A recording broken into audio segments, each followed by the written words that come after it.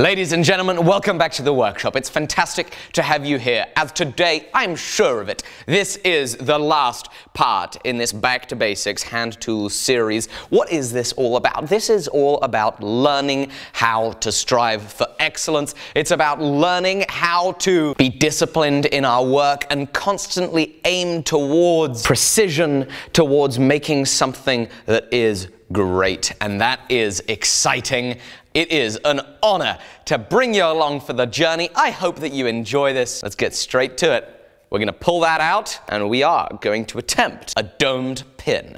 Uh-oh. So when we glued this up, we Vaselined it. Oh no. Let's take this out of our jig. Maybe a little light touch with a hammer.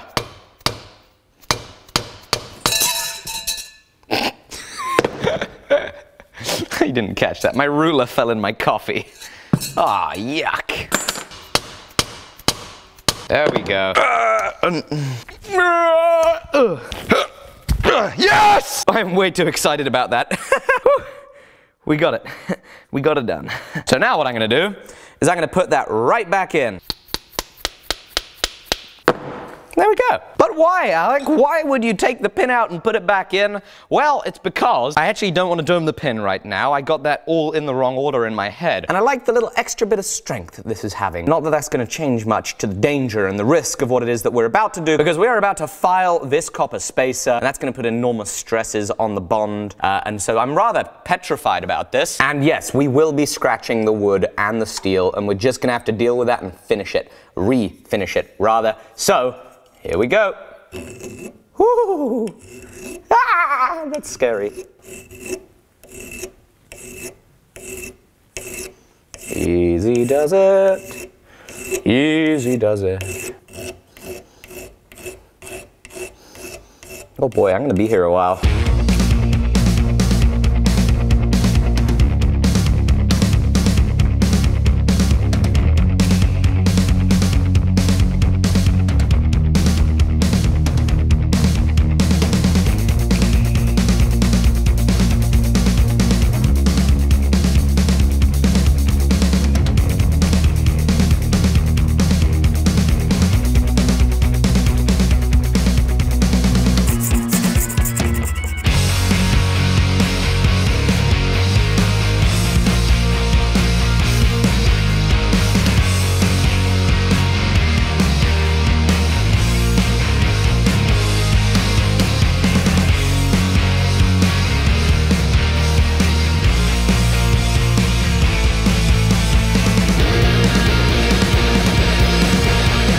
The copper spacer has been filed. I have begun the oiling process on the handle, and now it is time for the doming of the pins. And this is not an exaggeration for me to say, but this, one of the last steps, is probably one of the easiest moments for me to completely destroy this. Doming pins, peened, domed, riveted pins on a handle?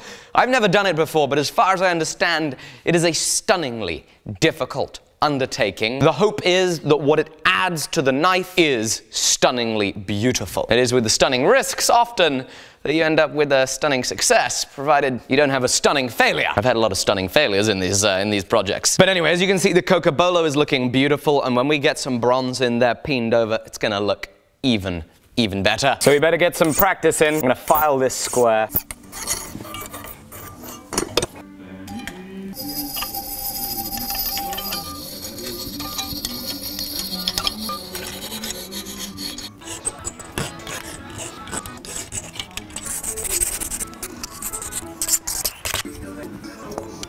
Ugly duckly, so this is cut to 28 millimeters. This is a 25 millimeter block with a hole in it. I also put a slightly domed, polished head on it to start with.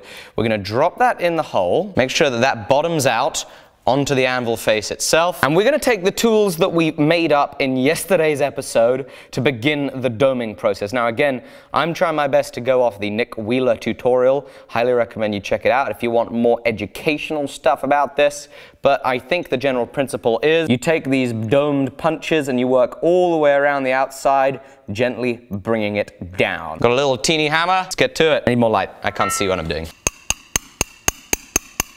Here we go. Oh, this is difficult. I think I've got way too much material. Way too much material. We're gonna make a shorter piece. Right, attempt number 2. This is now 1.5 millimeters instead of 3 millimeters. We'll see how it goes.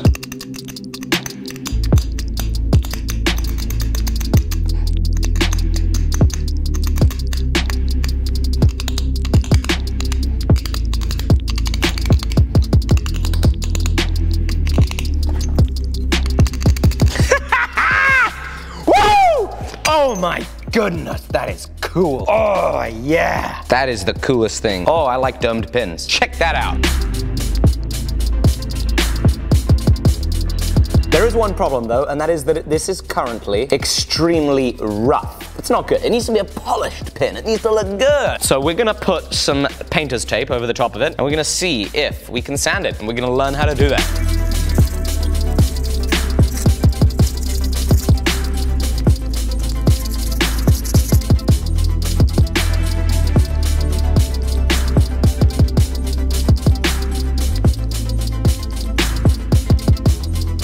We've got it polished. It's now time to cut it to size. So I'm hammering the pin in with some leather over the face.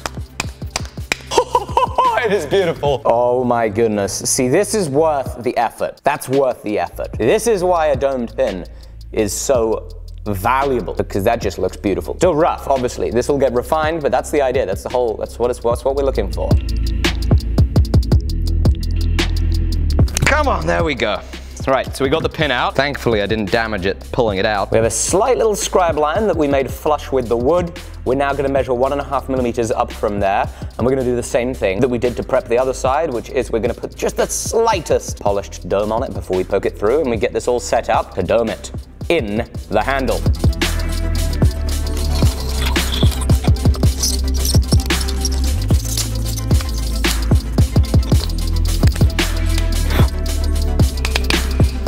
And so now is the time that we put our pin doming jig to good use. Our dome is gonna fit nicely in here. The knife will be held securely. First, however, we're going to masking tape up all the areas of the knife that we don't want to damage. Okay, so we got masking tape on the one side. We'll punch another hole, and we'll place that over the pin that we are about to dome. So we've got just enough poking through. In with the knife we go. We'll tighten up our blade. Make sure that's rock solid. There we go. And now we can bring this up to support the pin as well as possible. We've lock nutted it down.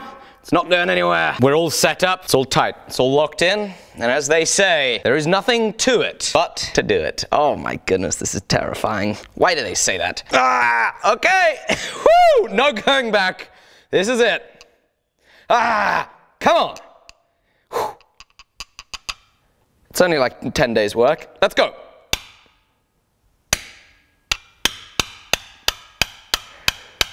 Ooh, we're doing it. We're doing it. Oh, I just hit the wood. Look at that. Oh, that might be bad. That might not polish up so easily. Need to make myself a little groove to run in, and then it'll get easier, I think. Oh, yeah, now it's a little easier. Okay, so we've made a little groove, and I'm running in that groove, working around the periphery of the pin. Okay, here we go. Now it's forming. Oh, yes.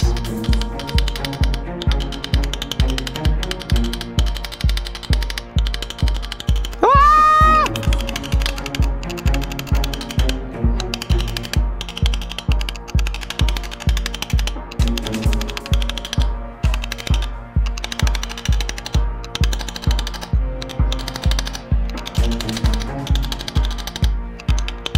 Slow and steady. Easy does it now.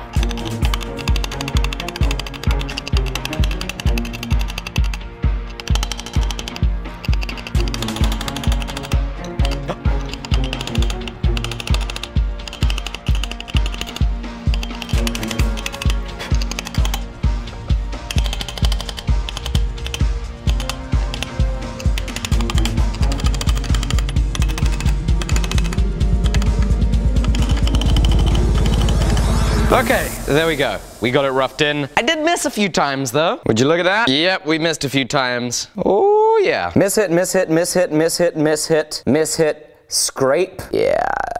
That's not ideal. I don't think it's all bad enough. I think that we will still be able to succeed despite it with some careful sanding to make sure that we get a nice finish regardless. But first, I want to flip this over so that we can true up the other side in case we've done serious damage to it. Even though it's been supported by a cup, we could have damaged it, so we're going to have a look at that. Oh, man! It looks perfect! Not today, Murphy! Ha ha! You won't get us this time.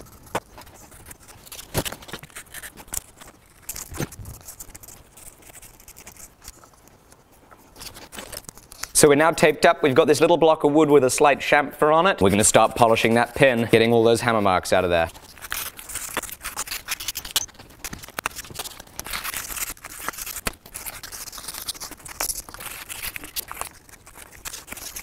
I got so close! I thought I was done. I brought it to a 4,000 grit polish. Look at that. Look at that. Look at that little dimple still in the material. Back we go to 400.